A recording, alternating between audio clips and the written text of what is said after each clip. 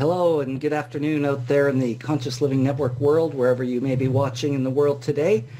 My name is Mark Caron and we are here on Conscious Living Radio. We air on 100.5 CFRO FM in Vancouver. And today I have the pleasure of speaking with Dr. Devon Christie. She's a family physician with a focused practice in multidisciplinary pain management, and she works right here in Vancouver at CHANGEpain Clinic.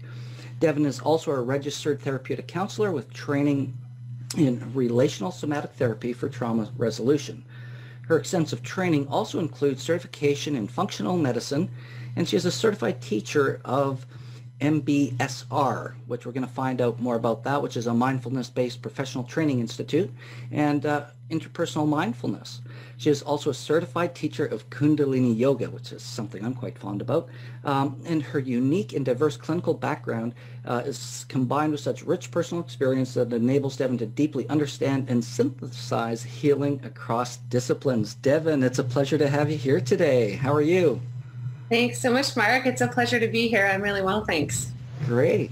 Well, it's been a beautiful weekend here in Vancouver, and we've got some interesting things happening. It's been a really interesting world, and as a doctor, I'm really excited to have this conscious conversation with you about some of the innovations you're seeing in your work and how COVID is affecting maybe your patients, what you're seeing on your end, and really what you guys are doing about it. I know there's a bunch of interesting things happening in our local healthcare system, so I look forward for you sharing more about that. But maybe tell us who you are and a little bit more about yourself and how you kind of, maybe became a doctor and, what your passion is in the medical field. Oh, sure. Yeah, I'm happy to share that background with you. So as you kind of just read my bio, so that kind of covers the disciplines I've studied. But, I became a doctor. I was angling towards that, I would say, from a young age, and rebelled a little bit in high school, and considered other options, but really studying life sciences and understanding cellular biology and how life perpetuates itself and understanding genetics and all of that just seemed the most fascinating thing, learning about life. That's me. I'm alive. So then I pursued health sciences, and then, was definitely on my own healing journey, at that time as well. Through my late teens and 20s, I struggled with an eating disorder. And by the time I did my final year of undergrad, I actually did my thesis through the Department of Philosophy and looked at the history of medicine and medicalization, particularly of women's bodies and of body image and eating related issues. And I definitely questioned the paradigm, the medical paradigm at that point. I was looking at through like a sociocultural feminist lens. And but then in my gut, my instinct said, you're poised here on the doorstep of medicine. You've worked your butt off to have the grades and everything else to go there. And I really wanted to understand what was behind my things, which were that doctors can say things that are actually harmful, not helpful in the context of eating disorders anyway. So that kind of, I entered medical school, a relative outlier, I would say, or just maybe with a little bit more of a critical eye to what I was learning. And at that time I was teaching yoga. I had found yoga at a very young age. I started practicing at age 17, initially as a means to maintain my physical stamina so I could continue running long distance, which was kind of part of my eating disorder, really. So I came to it through that, which was actually a kind of grace because it's actually the yogic path, and starting to dive into the more spiritual side of yoga and Vedantic philosophy that got me on a real true path of my own healing.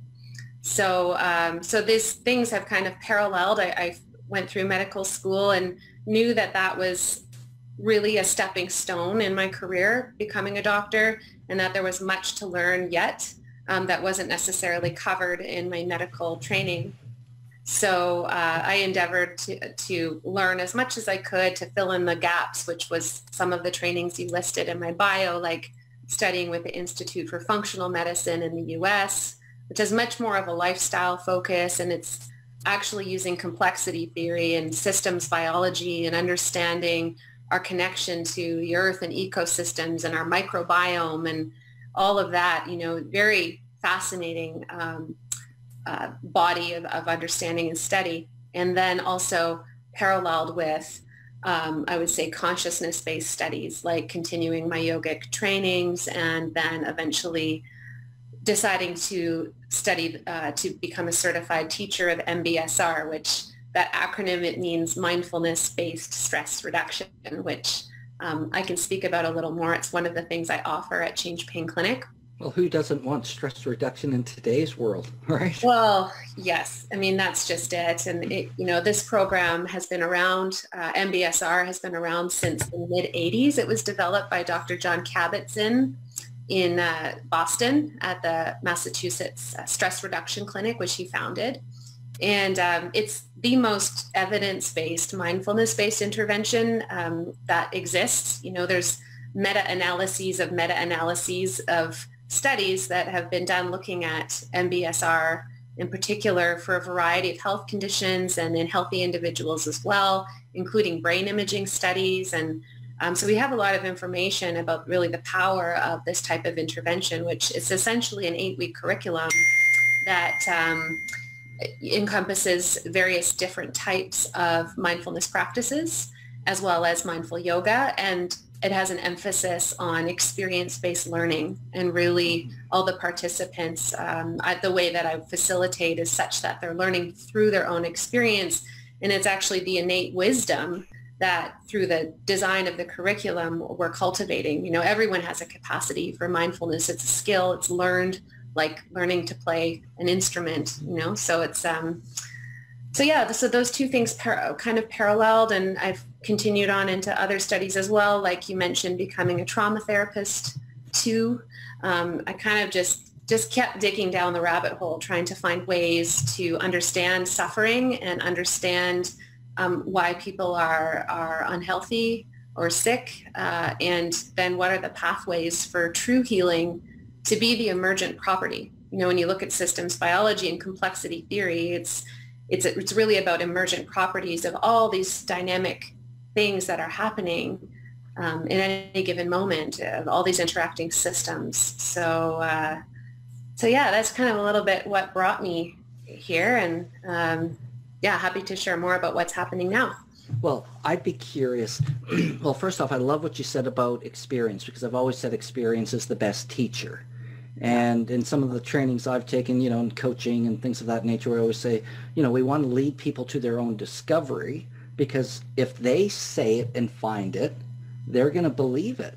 And if we just tell them, they may or may not. It's not the same kind of discovery and experiential process. And that's why with Conscious Living Network and the events that we produce and what we do, we want them to be educational, experiential, and transformational. Yeah. So I really value what you had to say there, because I think it's a very powerful thing. And I know I learn best when I'm doing. That's the most important thing. I have to be immersed. Show me what to do. Let me experience it. Let me make my own mistakes and figure it out. So I can certainly really appreciate that. Now, when you talk about stress, and if we look at particularly just in the past couple of months, if everything you've learned about stress in these programs and in your work, is there a simple tool that people can use every day to help reduce their stress? Like something that's not complicated, something that's so simple everybody can do it. Yeah, I mean, it doesn't have to take a lot of time or be complicated, as you say. I think two big contributing factors to the stress burden, and there are many, but two big ones right now are definitely the level of information overload and connectedness we have to our devices and to media, as well as just the general level of busyness that is somehow become the norm in our culture. And then also that combined with the fear about a virus and fear of death and fear of illness, and all of that is huge as well. So I think that we really need to be, number one, conscious about how much and what sources we're taking in with respect to information. Yes. And really questioning that and sitting with that. And I was just going to say pausing with that. And pause is actually the foundation of it all. You know, pausing is the foundation of mindfulness-based stress reduction. Pausing is the foundation of being able to sit and tune in and distill for ourselves, you know, what is wise and what might be of benefit truly. And as I mentioned, busyness being this cultural norm, there's not a lot of natural pause in our lives. There just isn't. And then that's further exacerbated by our connection to devices and information overload. Like, we're just kind of constantly in the stream of assimilating information. And really, I think just a simple thing is for people to learn how to pause. Mm-hmm. And that can simply be sitting down, disconnecting, and taking 3 conscious breaths. A long, deep inhale, a hold, and a slow exhale, which when you prolong your exhale, that immediately starts to kick in more parasympathetic tone in the nervous system, which is that more resting, digesting tone in our nervous system. And really that has to be, that's really it. I mean, extended periods of doing something mindful, which is essentially doing nothing but observing or focusing your attention somewhere, like on your breath or on the sensations in your body. You know, the benefits definitely do accrue with time. And some of the literature shows, you know, a period of 12 minutes a day might be the sweet spot, like a good one to aim for. So it's really not that much time investment. It's just a matter of I think recognizing the importance for ourselves, maybe taking stock of our values too, because often I think maybe we just are in our habit-driven, condition-driven way of being and orienting, and it actually might not be in alignment with when you really drill down, what are our deepest, our core values, what's most important to us in our daily lives. And then what can be in service to that. So, I mean, that's just something very simple, but I think it's just unhooking, pausing, and then connecting with breath, slowing our breaths down. It's essentially slowing down. We're all just revved up. Mm-hmm. And what I think we need collectively and individually is the opportunity to slow down. And that's what we learn in the mindfulness training, the MBSR program. What the participants learn over the 8 weeks is they start to see for themselves what benefit there might be to this slowing down, and how we talk about the stress reactivity cycle, and which is sort of a self-perpetuating cycle of stressor comes in, automatic nervous system response, conditioned reactive response to that activation in the nervous system, which then leads to often unhealthy coping strategies, which then creates more stressors, which then creates more, and then it goes around and round. Whereas when you insert a pause of mindfulness into that and you take stock, what are my physical sensations in my body right now? How am I feeling? Even briefly, all of a sudden there's a much broader platform of choice that becomes available. Beautifully said. And I think it's interesting too that excuse me, in these times, you know, some people have been given, you know, a big pause because they're not working, and some people are busier than ever. Yeah. So there becomes this whole split even in our society with what's happening, and some people, again, not working, are concerned about money, and some people are so busy still being busy. So I think even in both of those places, it's still important to take that pause. And if you have the time, take some time and enjoy that. And you know, because we haven't had this quietness and this stillness as long as I can. I'm 53 years old. In my lifetime, you know, every day feels almost like Christmas and New Year's, the way everything is so quiet out there. And we haven't had that. And it becomes this whole new, you know, frame of living, because we can't, even for those who go out, you can't even, I can go to the office today and I can't go down the street and get a coffee or buy lunch, you know, and that's, it's a very different thing. So thank you for sharing that, because I think the pause is really, really super important. Yeah, and I agree with you. You know, we do have this opportunity for collective pause, and as you say, perhaps some new perspectives that can come from that. And it would be interesting for the listeners or the viewers to just take a look and say, you know, how has this pause been for me? Have I gone to, you know, binging Netflix and whatever else to fill the pause, because we're not comfortable with pause, with spaciousness, with silence, with the unknown.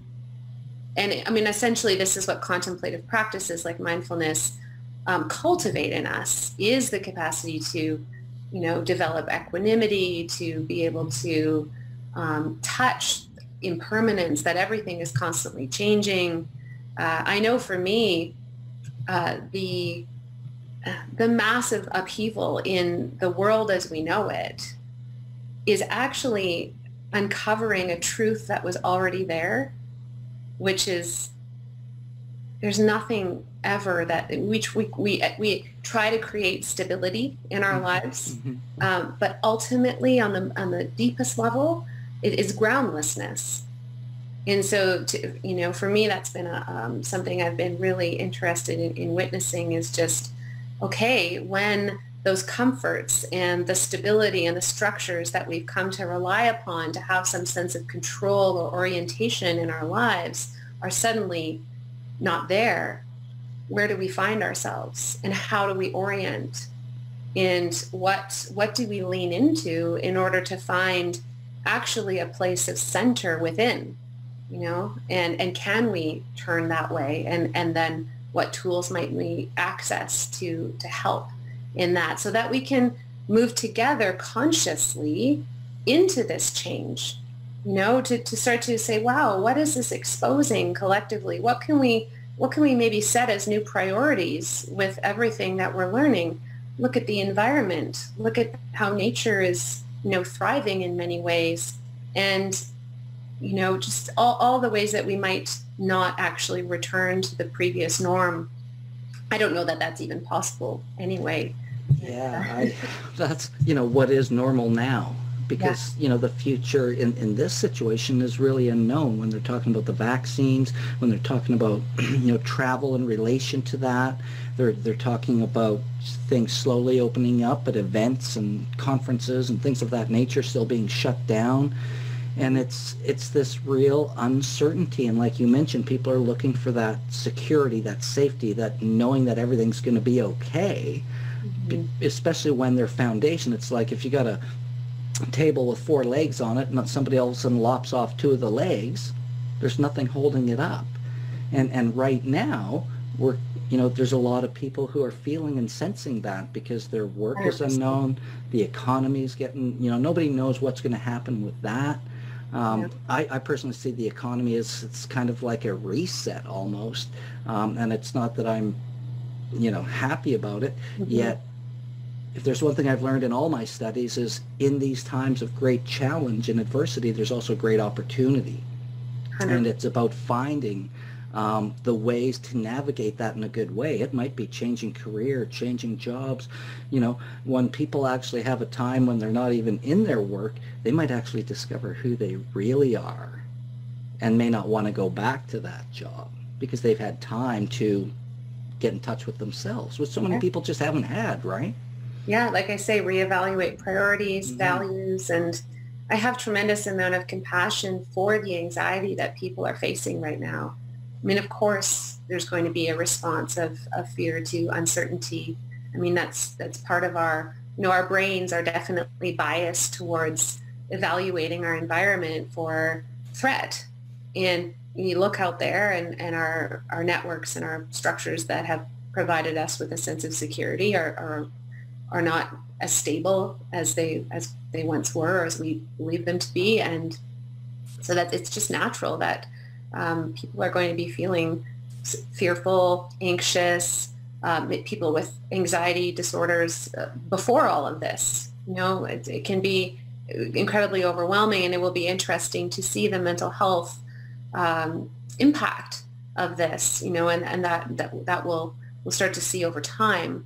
And I think the key then is that we need to have support, and this is where it brings us back to the topic of innovations, what we're doing at my clinic, for people to discover how to meet their fear and anxiety, how to work with it, and how to navigate this uncertain territory. Mm-hmm.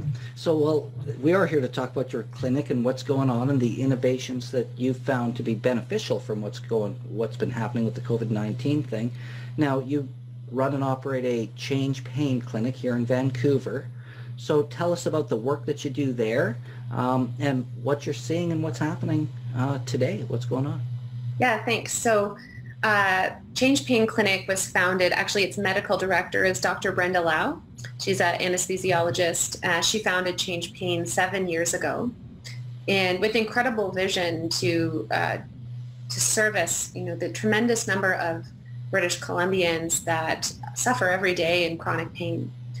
Chronic pain is one of the most prevalent conditions affecting British Columbians and Canadians, leading to disability, leading to decreased quality of life. And it's definitely something that is complex. Pain is a very complex phenomenon. It's not, the brain processes pain through numerous pathways. It's not just as simple as there's an ouch here and it gets received here. There's much more happening. And I think consequently, we don't see simple solutions for pain. Of course, there's pain medications, but by and large, pain medications themselves are not sufficient to address pain. They just don't work that well. We've already seen what happens when doses of opiates for pain escalate. And of course, our regulatory body has, in the last decade, clawed back quite a bit on what's permissible to treat what's termed chronic non-cancer pain. Opiates not being advisable for that, just simply because of side effects and abuse potential and addiction potential, and really not that much benefit overall. So our clinic is multidisciplinary. So the model for addressing pain that's going to be helpful ultimately is one that's multidisciplinary, much like my background, where patients have access through MSP, through our insured services. They come in, they'll see a physician like me. I'll do an intake and then help to develop and devise a treatment plan. And we have allied care practitioners such as exercise physiologist, kinesiologist, physiotherapy, chiropractic. We have yoga therapists that are involved in teaching groups, all under our roof. However, many of those services are not covered under our provincial healthcare, as I think most listeners are aware, or there's some partial coverage under MSP, but it's dependent on your annual income to qualify. So certainly not universal the way seeing a doctor is. And so what's been really amazing with some changes that have happened with COVID-19 is that the province, the medical services plan has allowed us to bill telehealth fees for group medical visits. So a group medical visit is when a number of patients are in a group. Historically, it's been in person, on site, and there's a doctor present and sometimes a second facilitator. And they were developed for chronic conditions like diabetes. Get all the diabetes patients together, then you can teach them all about diabetes for an hour instead of teaching 20 patients for an hour each. And then take blood pressure, maybe check some blood sugars, manage people's prescriptions, all in the context of that visit. So that's where the model came from. And so what's happened with COVID-19 is we're now allowed to deliver these group medical visits virtually. So that was never permissible before, to bill a virtual group medical visit. So that was a pivot that we did at CHANGEpain Clinic immediately. We recognized, and under the great leadership of Dr. Lau and a really collaborative team environment, we realized that people are going to be at home. They're not going to be able to go to their physio or their massage therapist or all these services that have been shut down. They're going to feel isolated and disconnected, which we know contributes to mental health disorder, and which we know contributes to chronic pain. So we're seeing, my gosh, there's just a great potential for our patients who live with pain to be really affected by the circumstances of isolation.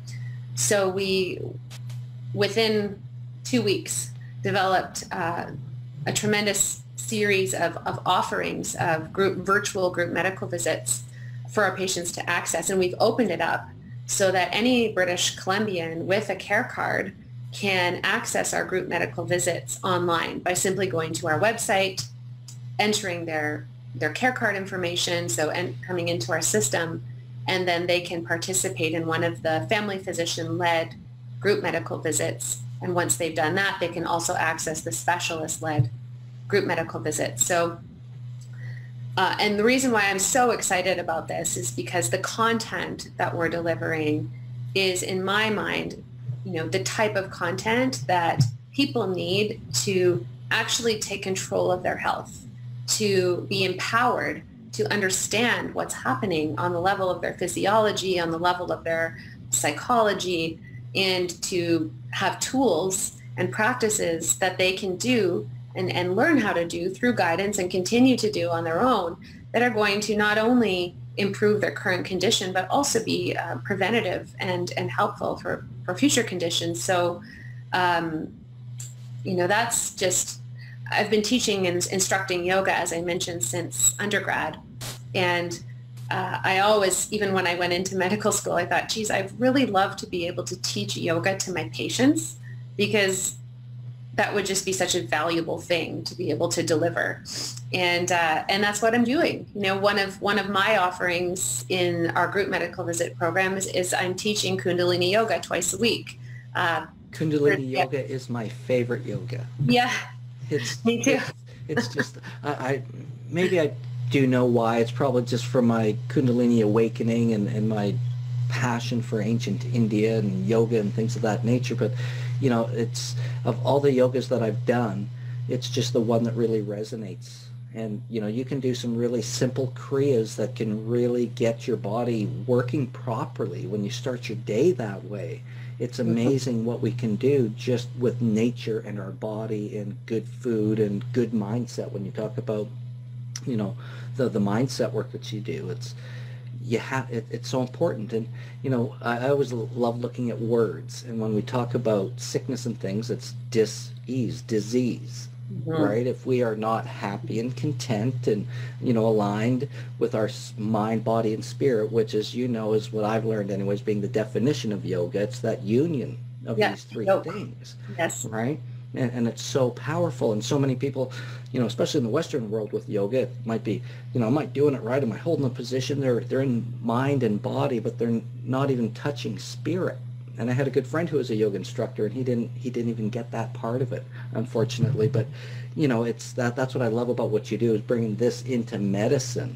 I think is just a fantastic thing. So I want to acknowledge that in what you do. So yeah, thank you. Well, and there's, as a medical doctor, I am definitely I must remain attentive to what there's evidence for. Evidence-based medicine is important. The interventions that I recommend as a physician, I'm being responsible to my patients by making sure that these evidence have a basis in something.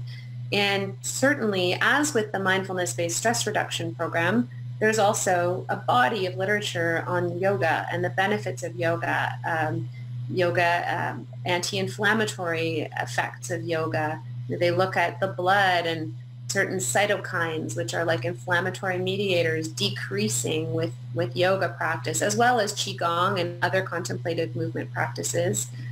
Even looking at genetic transcription and how practicing yoga and meditation can change what genes are being expressed in any given moment. So, you know, we have tremendous power with our physiology, and I think not everyone realizes that. You know, there's still some of the old, you know, your genes are what you get and everything's determined. And some people even still heard at one point that, you know, once your brain's all wired up, you really can't change, like you can't teach an old dog new tricks kind of mentality, and that you only get so many neurons and connections, and then they just all start to die off as you age. And if you drink alcohol, you'll, you know, these sorts of messages, which science has now disproven. In fact, we can influence our genes and how they're being expressed moment to moment, as you say, by the food we eat, by where we place our attention, by our environment, what we're exposing ourselves to. And we can also change how our brain is wired.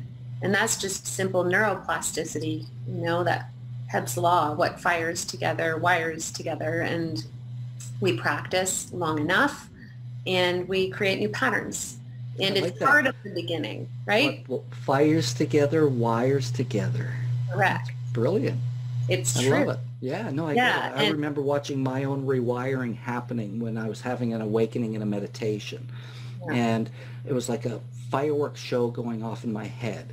And I thought, I was at this big, it was a 3,500 person conference for like 6 days. And I'm thinking, he's just flashing lights, strobing us, hypnotizing us, a whole bunch of things. I opened my eyes, the room's pitch black, nothing. And then when I realized afterwards what was happening was just this whole rewiring. I was actually watching it happen. It was truly amazing. Life was never the same after that day. Well, and that's something about peak experiences that can be really valuable, because peak experiences can help create these new possibilities for connections. And then the work for us to maintain that is the practice, the rehearsal of those new pathways. And because I explain it to patients this way: imagine you're walking up to the edge of a grassy field. And if you've always walked across the field from point A to point B on the other side down the same track, if you're not paying attention, you're pretty much going to keep defaulting to that pathway. It's the worn down path. You can walk up and walk across and not think. It's just the way you go. And that's kind of the way our brains are wired and conditioned through our past experience. It's very automatic. You know, we go into autopilot, which is something we cover in the mindfulness curriculum. And so to change that requires a level of discipline and effort, which doesn't necessarily come easily or feel comfortable. And so, because what happens is when you walk up to that field, you have to have a certain level of awareness to not just automatically divert down that well-worn path, which is so easy to do, but to actually choose to start trotting this different path. But with that practice and with that discipline and effort every time, the new path starts to become the worn path, and the old path starts to grow over again. And that's exactly what's happening in the process of how our brain is connected. So, and I also use the example of, if you pick up an instrument you've never played before, it feels really awkward. It doesn't feel, it's like sometimes you just want to give up, because it's like, it takes effort to approach it enough times to start to get the motor memory and start to kind of make those connections so there's more ease. It's the same with any kind of learning, right? So there's a period of discomfort, and we need to be bought in enough to stick it through that. But then once we do, that's how our brains change. And that's how our perceptual biases change as well, because when what we're doing is training how we pay attention and what we pay attention to, we're actually starting to expand and shift and change what we're perceiving, which actually creates our whole reality. Yes. So we have tremendous power to create these changes, and it doesn't need to be complex. It just requires, some guidance and some practice. Great. Now, let's get back to talking about your clinic. Yeah. This CHANGEpain Clinic is in Vancouver, and see, this is one of the benefits I think that comes out of these interesting times. And you're talking about how first you're doing things in a group in person, and now you're still able to do things in a group and virtual. Yeah. So I love that for a number of different reasons, because this is what we're learning. This is why we're having this conversation on a Monday, with Conscious Living Radio and Conscious Living Network. We're having an opportunity even to expand what we're doing because everything is now going online. And I want to acknowledge and recognize, the fact that you guys were able to act quickly and take action and make things happen, and especially to get it covered by MSP. Are you guys still taking patients then? Yes, we are. So what's happening right now, so we still see patients in person. We've changed our schedule so that our waiting area isn't crowded. And, we had to also really figure out at the beginning of all this whether we needed to completely shut down our services, or do we stay partially open, or what do we do? And what we determined, which was in line with our College of Physicians recommendations and the health authority, is that actually interventional pain management is considered an essential service, because we're servicing people that would, without the assistance of some of the procedures we do. So an example, I do a lot of myofascial release. So I release tight and restricted muscles and fascia, or connective tissue, with needles, and also nerve block procedures. There's some more advanced nerve block procedures, epidurals, these types of things that we offer. If many of our patients, if they didn't have those things, would probably end up in emergency departments with a pain crisis. And that's what we really don't want to happen right now. We want British Columbians to not go anywhere near an emergency department if they can help it. So we did adapt, and we remain open. So I see patients currently 1 day a week. That's going to start to expand as things are expanding now into sort of mid to late May. But what we initially did was kind of each take a day and have a doctor of the day, and I would just see patients back to back. And I'm still doing new consults, but all of our consultations, so new patients that come to us for pain consultations, are now done virtually. So I would, on my Thursday, I would do, a half day or three-quarter day of new patient intakes virtually. So that's kind of, we are accepting patients in for those comprehensive pain consults. And as far as our group programs are concerned, you don't have to be referred. You can self-refer. So you can go to our website, changepain.ca. The landing page is now right there. The group medical visit information is right on the landing page. And then you can kind of link to the offerings and sign yourself up for the groups. Now, if you decide you want to be seen by one of our pain physician specialists for a consultation individually, that can happen. You just need to be referred typically, we're still working out our workflows, but typically the doctor that's been running the groups that you're in can make that referral internally to one of the other doctors to be seen. So there's absolutely accessibility. And the wonderful thing about the virtual platform too is our numbers are not limited. We can really service a lot of people. And also many of our patients who have pain, coming in to our clinic, it involves leaving your place, getting in your car, driving probably through traffic. And all of that can be stressful, can actually impact pain.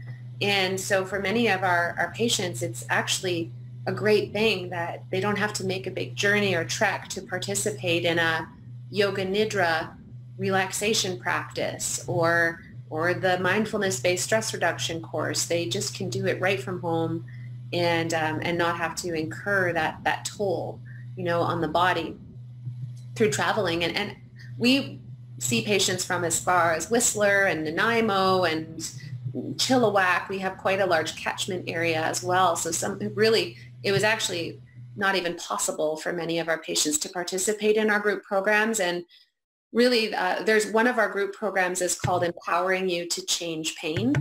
And it's an 8-week program, and it's essential core curriculum for anyone living with pain. All of my patients I refer into this program.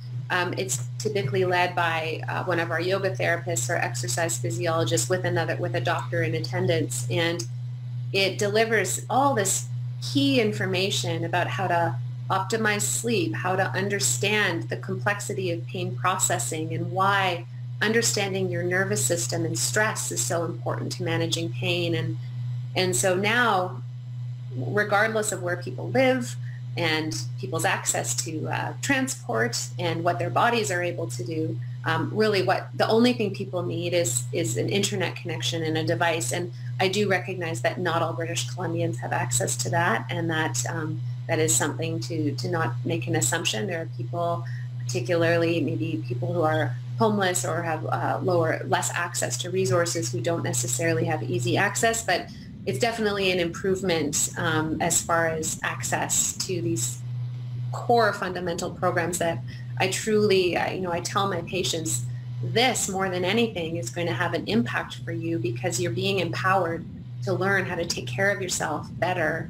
All of my treatments I do, I'm going to do that in collaboration as a partner with you in your healing journey, but they're not going to be the cure or the fix. It's a two-way street. So yeah, very happy to have the virtual platform now, and we hope that will continue. We hope it's now going to be a precedent, that it's not something that will be clawed back. That would be unfortunate, and we're definitely going to advocate that this remain the standard of care.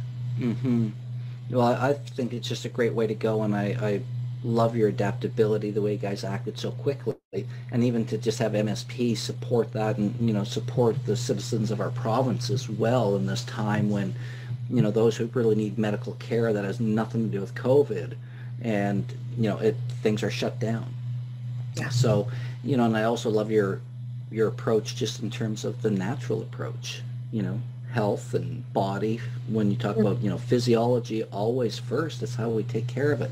And even you shared a video this morning that I actually watched, and there's that one doctor who was talking about the gut biome, and he in all of his things, he went in and said that was the most important thing and most fascinating thing he learned, because it all starts with our internal balancing of all the right stuff, or probiotics and everything else, right? Yeah, exactly. And the gut biome, as a functional medicine practitioner, that's a key piece of our learning and what we teach patients. And at CHANGEpain, if the gut biome is out of balance, that can contribute to inflammatory burden, and inflammation in the body contributes to pain and contributes to mental health conditions and many things that we're continuing to learn.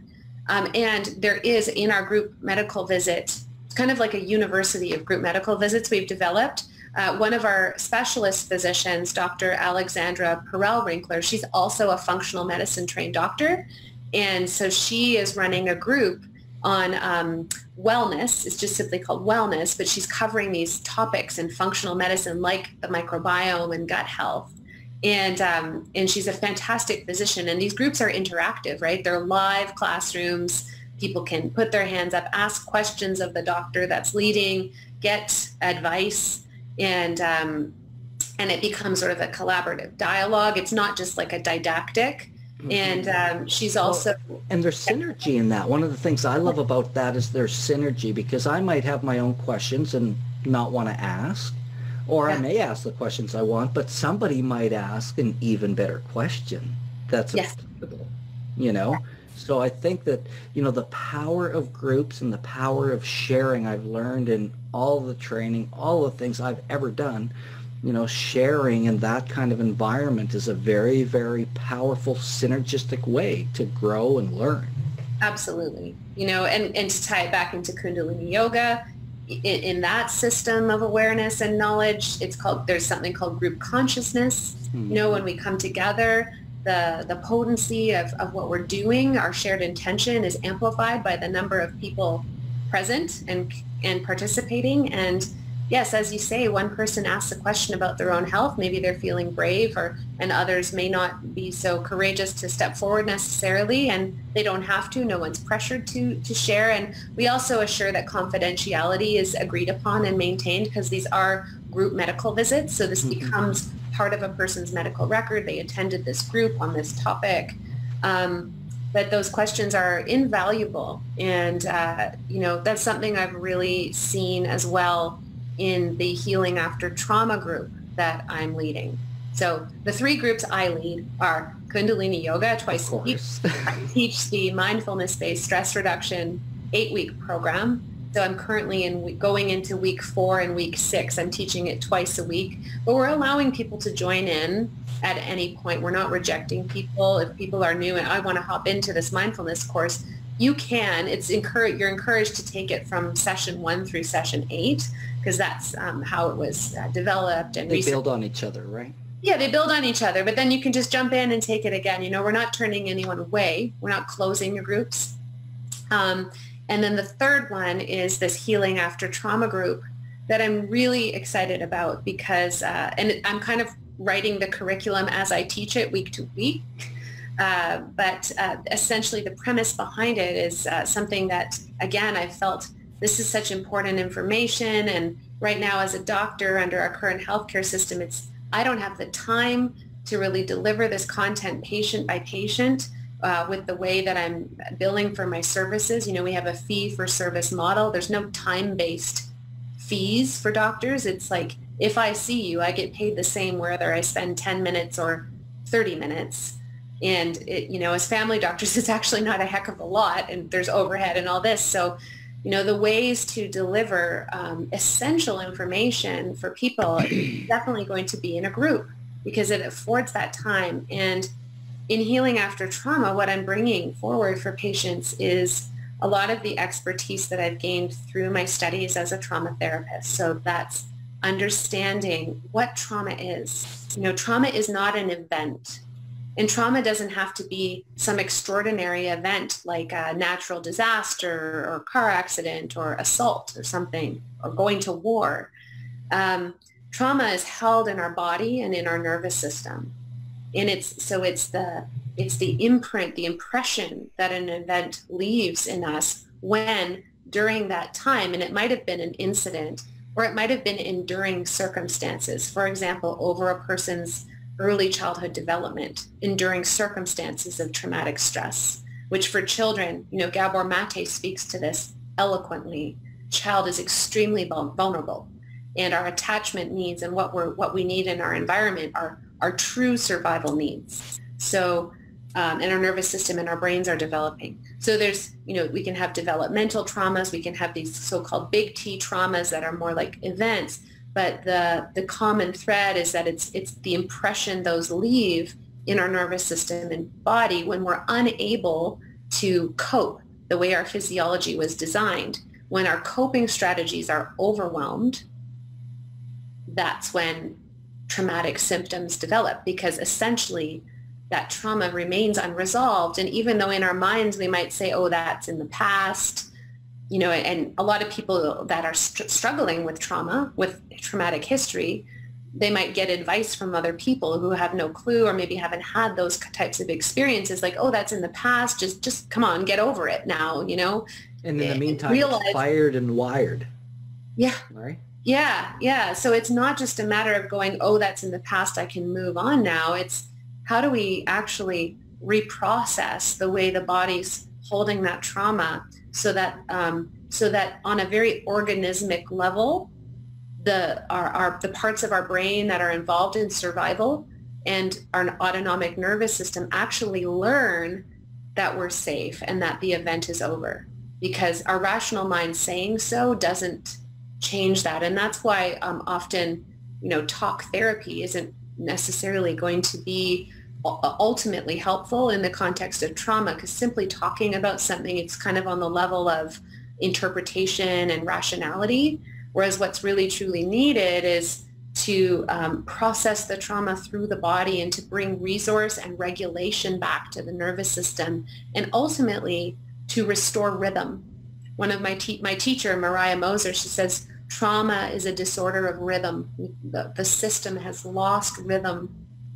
And that's where we see in indigenous cultures rituals that involve drumming, singing, chanting, together, collective.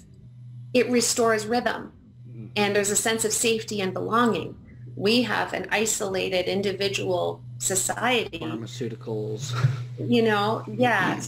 So this is everything I'm speaking to now about trauma. This is the type of content I'm delivering in the Healing After Trauma group visit. And it's just been such a joy to offer this. It's been full every week. We've capped it at 30, but we can expand it more. So I have one question, because you said something about the natural way our physiology, or we would physically then handle or deal with trauma by, like, in the natural process, which we don't seem to do very well as human beings. So maybe you can share a little bit of us what should happen when we experience these things. Well, I mean, the natural response to a traumatic stressor, when it gets to a certain level, our first response is to actually orient to our environment and then to affiliate, so to seek help. But if there's no help and there's no affiliation, then we're going to move to going into the fight or flight response, which is to run away or go on the offensive, right? And when that fails, the next response is actually to go into a collapse or a state of freeze and shut down. It's kind of like when you see the tiger catch the gazelle, and then the gazelle goes limp. It's not dead. It's just gone into that deep parasympathetic, frozen, collapsed, play dead response. And, so essentially what's supposed to happen is that those work. We either run away or we fight something off, or we play dead and the predator goes away or the danger goes away. And then ultimately that's, there's some processes then that the organ, you might see an animal like tremble for a little bit, get up and shake off and then carry on. But when something becomes traumatic and unresolved, it's because those natural survival impulses were overwhelmed. They actually didn't work in the moment. So therefore now all of that survival energy is trapped in our nervous system. So we actually need support and help to what's called renegotiate or reprocess that trauma, help those survival impulses to find resolution or completion. And that might be through trembling, shaking, bringing that imprint so it's alive and visceral, but in a setting where we've got time on our side, we feel safe, we can move in and out. So, because you don't want to go into the trauma so much that you just go right back into fight or flight. Because once you do that, you actually can't take in new information. It's kind of like flipping your lid. You can't take in new information, so that it's really actually just going to be re-traumatizing. So that's kind of the nuance of trauma resolution. But so those are kind of, so the natural ways, it's in us, but we just need a facilitated environment of understanding where we can be held and safely held through that process. And that's, that really, so somatic therapy, the umbrella somatic therapy, which encompasses like somatic experiencing, sensory motor psychotherapy, even EMDR therapy, therapies that are more of like a body-oriented type of therapy are all have inroads to do this kind of work. And it dovetails into my interest in psychedelic therapy, which we didn't talk about in the intro. No, but it's a very great segue for a couple of questions I had for you. Yeah, I mean, and this is where my interest in MDMA-assisted psychotherapy has come from. As I've gone down that rabbit hole I spoke to at the beginning, is like, okay, we can do the trauma therapy, but then some people, it takes a lot of time and a lot of resources, and our healthcare system doesn't cover this type of therapy. MSP doesn't cover it. So that just cuts out a whole whack of people that can't afford to access this kind of therapy. And on that note, though, with the MDMA assisted therapy, MAPS is doing a lot of great work. They're documenting, improving a lot of different things, and they're hoping that in the more near future that it will be a recognized therapy that could possibly be covered by, MSP or whatever it may be, because we also know, and we're in the same line, that's how we kind of met through our work in the plant medicine world. It's working. Yeah. I mean, it's definitely become, it's part of my life mission in my career to see that through. When I learned about the MDMA assisted therapy MAPS was doing, it's part of why I actually trained officially as a therapist and specifically a trauma therapist, because I wanted to become an MDMA therapist. So I did. I was chosen by MAPS. I received the training. So I'm a trained MDMA therapist for the research MAPS is doing. And, to tie it back into the physiology of trauma, I was just explaining what the MDMA does. It's not just the drug that helps people. I mean, people can go take MDMA and they still have their trauma. Mm-hmm. It's how the MDMA supports the therapy. And so that environment for reprocessing and renegotiating your trauma that's created and facilitated through the interaction of the therapist and the participant is enhanced by the MDMA, because the MDMA totally widens that zone of arousal where people don't flip their lid. They don't go into hyperarousal at the mention of their trauma. They can stay regulated and long enough to reprocess it. And yes, as you say, it works. We're in phase 3 now of the research, FDA approved research. Phase 2 showed us that of the, I think it was 105 participants internationally that completed phase 2, 67% no longer met criteria for PTSD 12 months later, which is a long outcome measure. And so, that's very exciting work. And I love to talk about that. I mean, it's not something we're offering at CHANGEpain Clinic right now, but I am involved in other pursuits outside of my clinical work, which involves this research and advocating for bringing this forward to British Columbians and to Canadians. And even, I'm looking at a proposal to study MDMA-assisted psychotherapy to treat chronic pain. Mm-hmm. So that's lots of exciting projects on that front. Well, and you're going to be speaking at a couple of conferences coming up, the Catalyst Conference and the one coming up here in October. Maybe you can tell us a little bit about that. And I'm going to pop the links into the Catalyst Conference. I've already dropped in below, and if you're watching on Facebook anywhere, if you're watching on YouTube, it's going to be down there in the comments as well. But the CHANGEpain website's in there, and I'm just going to give you all the links to get a hold of Devon if you have any questions and you want to take this on a deeper dive as well. But yeah, go ahead, tell us about the Catalyst one. That's because that one's coming up soon, right? It's coming up soon. Yeah, that one's just at the end of this month. Catalyst 2020 is, it was going to be hosted in Calgary. It's now pivoted to a virtual platform. And there's actually a number of folks, some colleagues of mine as well that are speaking, Dr. Ray St. Arnaud and Helen Washney. Their talk and my talk are back-to-back on Saturday. I know those ladies. Yeah, wonderful ladies. And so, my talk there, I'm talking about the importance of psychedelic research, and then I'm also talking about the importance of having this trauma lens, and like I was just speaking to, as far as competencies for psychedelic therapists, because inevitably and invariably, peak experiences and non-ordinary experiences can actually open up implicit memory and trauma memories that were otherwise walled off from the psyche for good reason. And therapists really need to be prepared and well equipped to meet that kind of level of experience with skill. So that's my talk, is to sort of review that at the Catalyst Conference end of month. And then the Psychedelic Psychotherapy Forum is happening again over in Victoria. And I've spoken at that one, the last two, so 2018 October, and then the previous one 2016. And those are all available via Vimeo for folks that want to watch the previous conferences.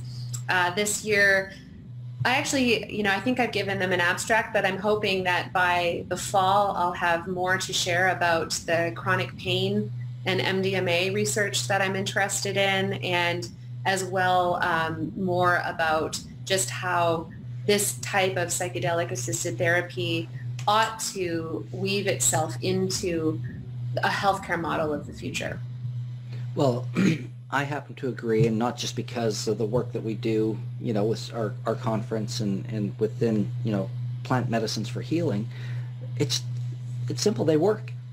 We see it time and time and time again with the different medicines for different things. And, the Dosed movie showed some great information and some things in terms of how all that kind of just watching that one journey of one woman.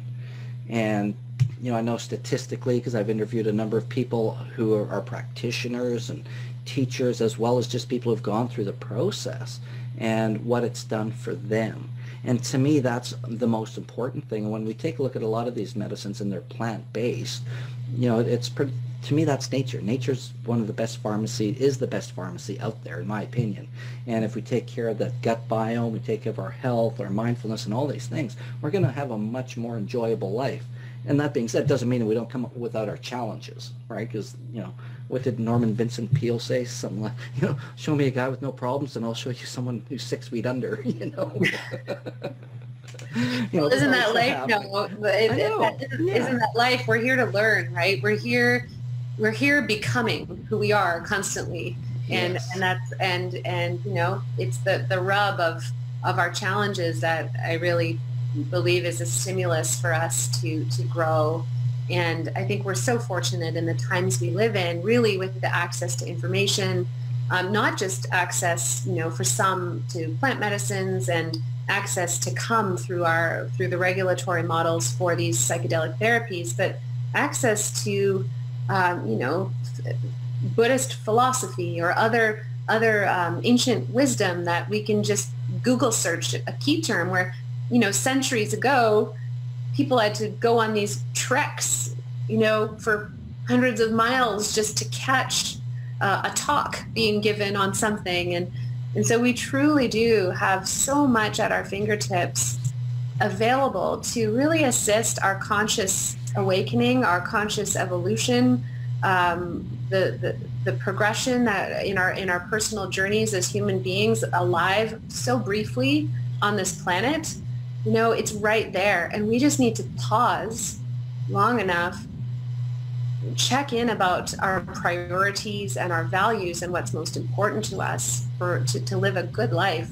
I'm fortunate, I would say now, to have had a couple of near-death experiences. One of them was very severe. I mean, I literally was seconds away from drowning before I was rescued. And so went through quite a process with that. And, for some of us, or we've had, health conditions, or my patients that are struggling with chronic pain, there's a lot of adversity, maybe earlier in life too, where we start to have this kind of stimulus to find a way to reduce our suffering and to live better. And maybe for others, those big life events haven't happened yet. But regardless, we come to it in our own time and in different ways. But the tools are there and the information is there, and we're very privileged to be able to tap into so much. And I think we just need to continue to do like what you're doing with Conscious Living Network, which is to have these dialogues, to inspire each other, to share stories, to share resources, and really learn from each other and support each other in living our healthiest, happiest lives, and for understanding for ourselves, what is the purpose? What is the meaning of this life? What is it? Where should I be putting my energy? And I think there's a lot of suggestions out there through our media and through our culture, but we need to pause and question those for ourselves and come to our own decisions about what truly matters. And I think that's very, very well said, because you've talked about it from the beginning or middle end here about this plethora of information that we have available at our fingertips, and it's discerning what's right for us, Right. So it's, I really love the work that you're doing in all aspects, just even with the pain clinic, because I always believe, we have to look at the body as a totality, and that's mind, body, spirit. And in the work that you're doing with the pain clinic, just incorporating yoga I think is fantastic, because it's, some people talk about alternative medicine. It's really traditional medicine more than it is anything new or fancy. We're going back to our roots, and we're finding the answers in nature, in our body, and all of these things. And science is still proving things too. Yeah, so, science is catching up to a lot of that ancient wisdom. Yeah. And that's why, science, I love science. It's great. However, I also look at it works. I don't need to necessarily know how it works. I just need to know it works. And that comes back to what we were saying about experience-based learning and the potency and the power of that, because I think many of us are very disembodied. We're disconnected from our embodied experience for a number of reasons. Maybe it's uncomfortable to inhabit our embodied experience because we have pain or past trauma, but also because our culture is so focused on distraction and consumption and all this information, but to actually feel and be and hear, that's where our wisdom resides. That's where our intuitive voice is. That's where we can actually learn to listen and discern, not from a place of trying to weigh information against information, which you can actually be in an endless cycle with that, because there's always going to be something out there refuting something else. Analysis. I call it analysis paralysis. Yeah, exactly.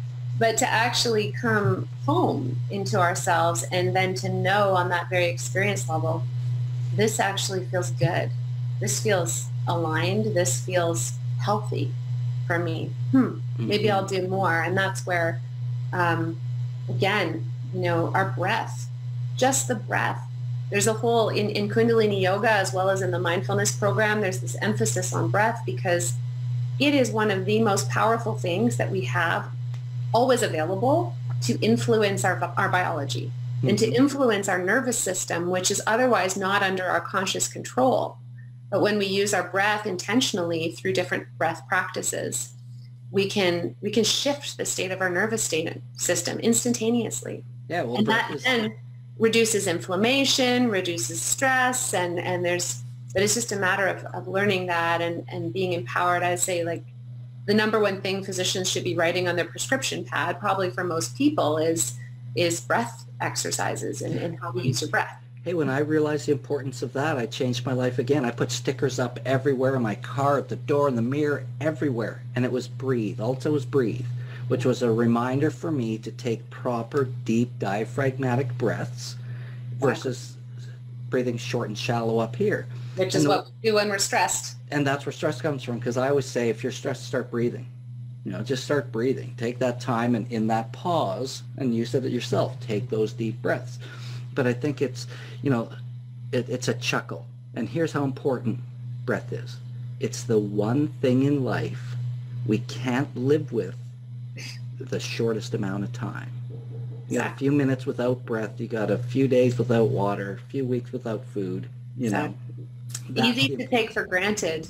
Yes, it really is. And especially when you talked about that unconscious breathing patterns or patterns in our life that are, that path across the field.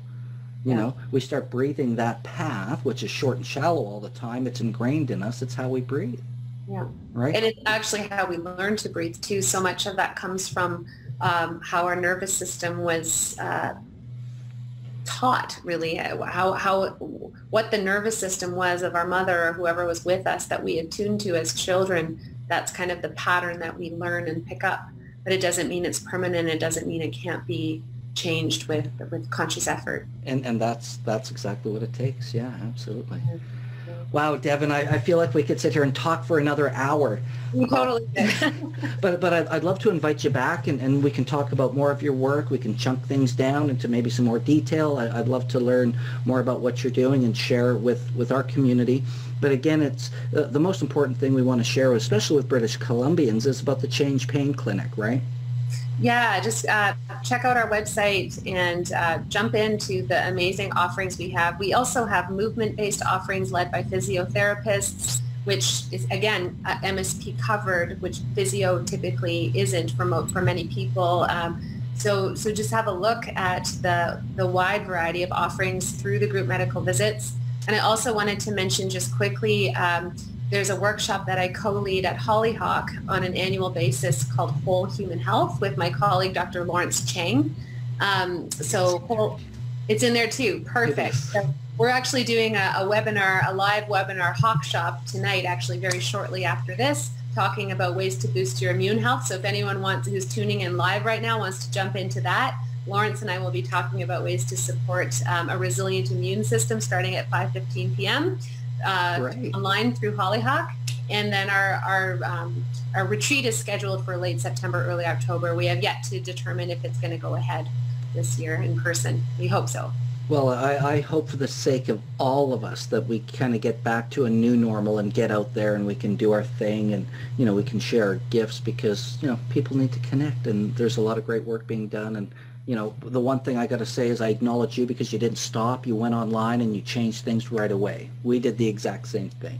And anybody who might doubt the online experience, again, it works too. We've been having some great ceremonies and circles and workshops, and the way that people are able to connect through Zoom, which we're on here right now, is really, truly amazing. So if anybody has any doubt, just do it and see for yourself, for any online experience, including, Devon or with us or anybody. Just trust that it actually works. And depending what happens in our world today, it's a new way of doing things. So yeah, and I really hope that this carries on for you and it doesn't change even with the MSP allowance and being able to do it by groups virtually. I think you're proving that it works and that it has value. So I really want to support you energetically on that too.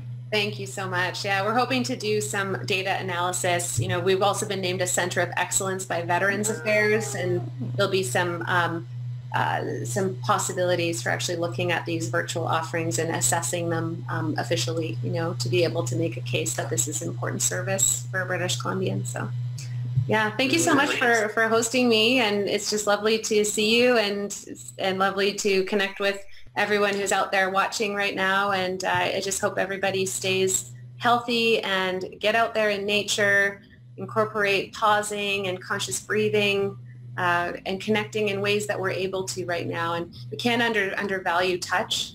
Touch is such an important thing for our health, for our stress, for everything. And hopefully we'll be able to get back to that sooner than later. But just best wishes to all. And I know touch is tough. And I thank you for that wish. And I always like to say it's physical distancing and social closeness. We need social closeness now, everybody, more than ever.